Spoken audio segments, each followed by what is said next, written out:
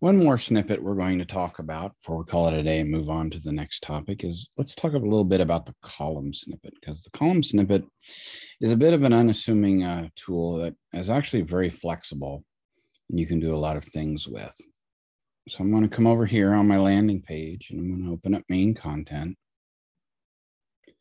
I'm going to drop a generic section snippet.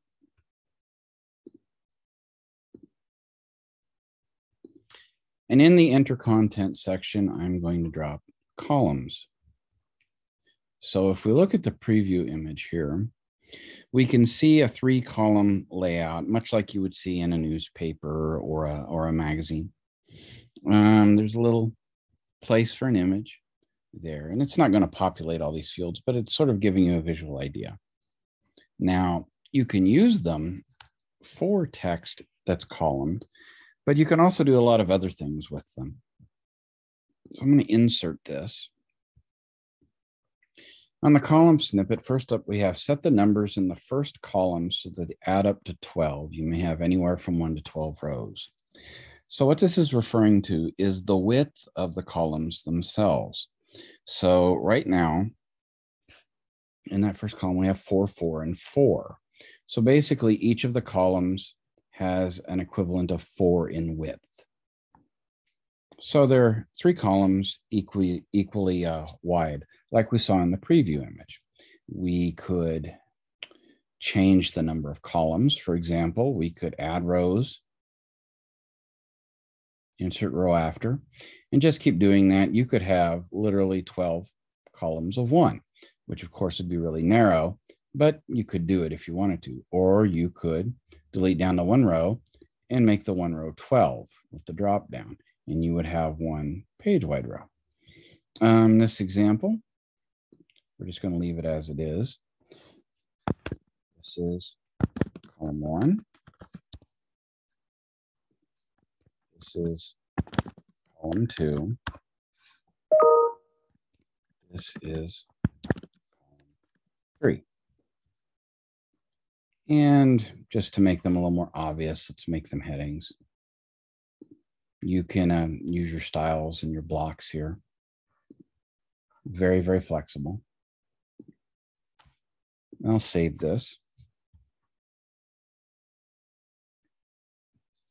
And you can see I've got 3 columns here.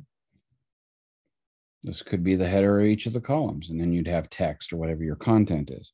You're not limited to text as the content. You could have other elements. Now, maybe I want 4 columns. I would switch each of these to 3.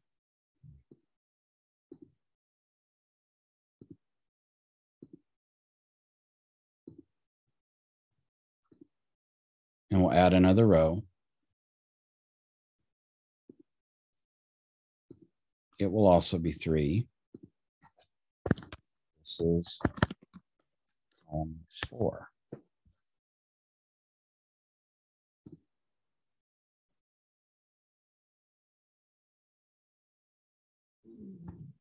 So we have a lot of flexibility here.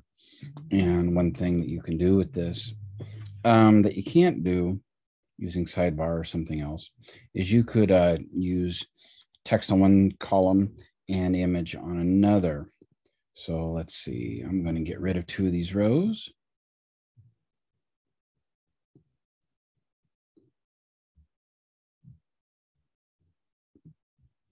And maybe I want to do that. I want to have some text over here, and I want to have an image on the right that it might be referring to. These have to add up to 12, so I could do 5 and 7 maybe. Or they could be equivalent. You can change them around however you want. So you have a bit of room to play there. In this case, I'm going to go 6 and 6. And in the column 1, this is the history of Wushak image.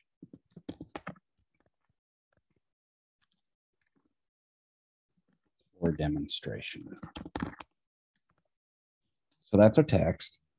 And I come down to the column 2, and I don't need this. Just delete it out. Change it to paragraph so we don't get an accessibility error. And go find our Wushak image. training images.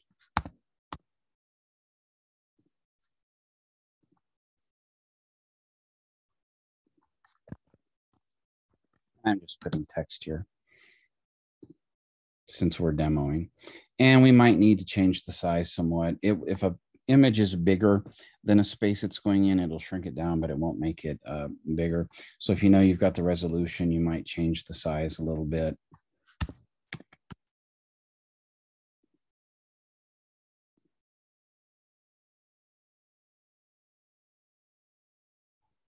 So now I have text on one side and the image on the other. The image is starting to get a little bit blurry from my enlarging, but you kind of see what I mean there. You could have text here and an image there. You may be wondering, why would I do that if I have, say, a standard content page I could create, and I could have the text in the sidebar and the image over there? It doesn't quite work the way you think it does in that aspect. And I can show you why. It has to do with mobile. So when the pages are seen on a mobile device, like a phone or a iPad type device, this layout is not kept the same way. And it's not kept the same way for all of the different types of pages, for example. You can demonstrate how it looks on mobile by grabbing the right side and shrinking it up like this. And you'll notice that certain elements move. So for example, right there, where that has that image on the right side, that moves in and then it tucks it underneath. Notice that the buttons changed as well. They all become larger. And that snippet spread to 2, spread to 4. So what it does is it will compress things down and it'll drop under things under.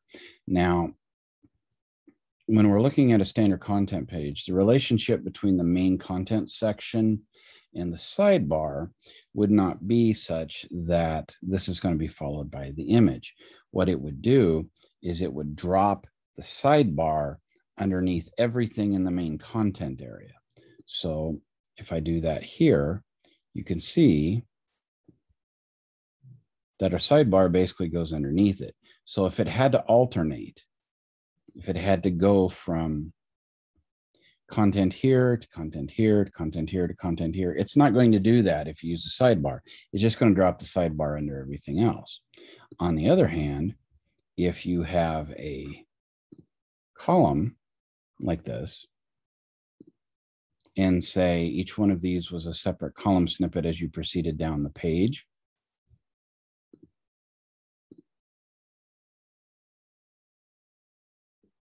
in that case, it is going to tuck it underneath, just like this. So you could have that run through an entire page. As a demonstration of this, here's my alt text page, which is just a general guide for alt texting a variety of different kinds of images and infographics. So this top here is a column. This is just regular page here. This is a column. And if I go into edit mode, so you can see a bit of this here.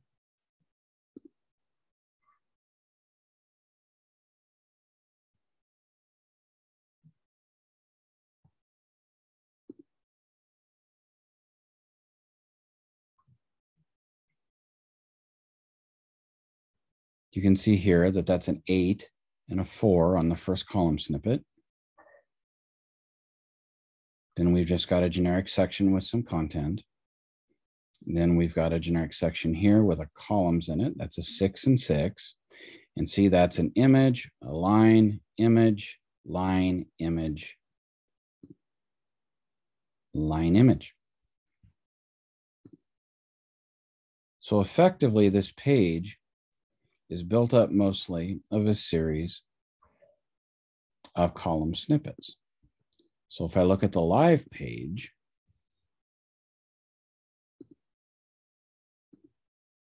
and let's make sure to check this page back in.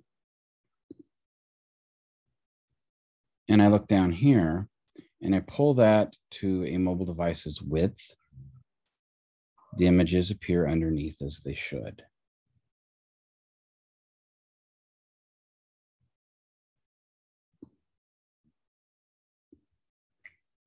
So column snippets are actually a pretty useful little thing.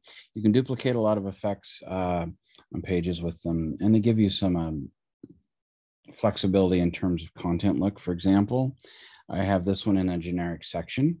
I can change the background on it. Maybe I want light, like so.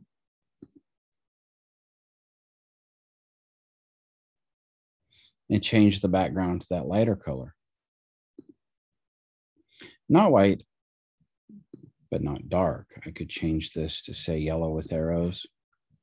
And it may not look very good, but we can see what it looks like so.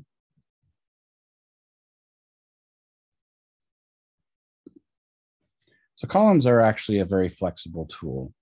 One thing that I've done with columns fairly recently is I had somebody ask me, they wanted to use the contact us box on their landing page, but they couldn't get it to behave the way they wanted it to. And to give you an example of what you would see with that, I'll pull up one here.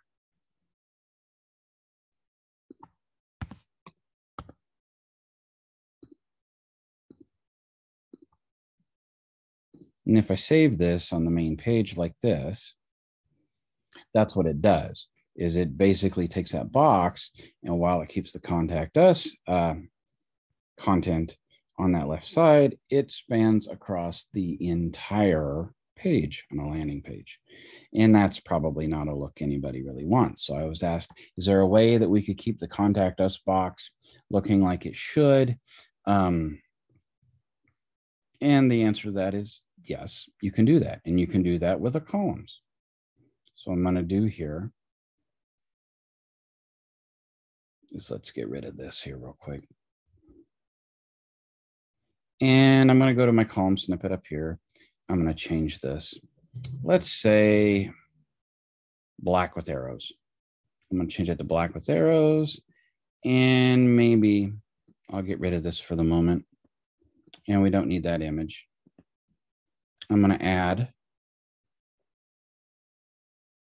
a row after, and I'm going to set them all to 4.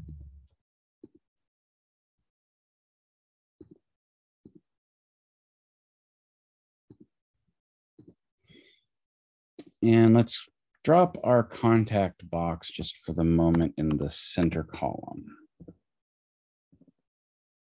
There we go. Like so.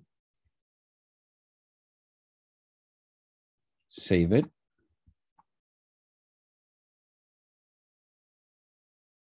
And now we've got this little contact at the bottom. The column over here, basically are invisible because there's no content taking the space. And the contact us box appears just as it would in a sidebar in the center. So like I was saying, the column snippet is a very versatile snippet that you can do a lot of creative stuff with if you spend some time and play with it.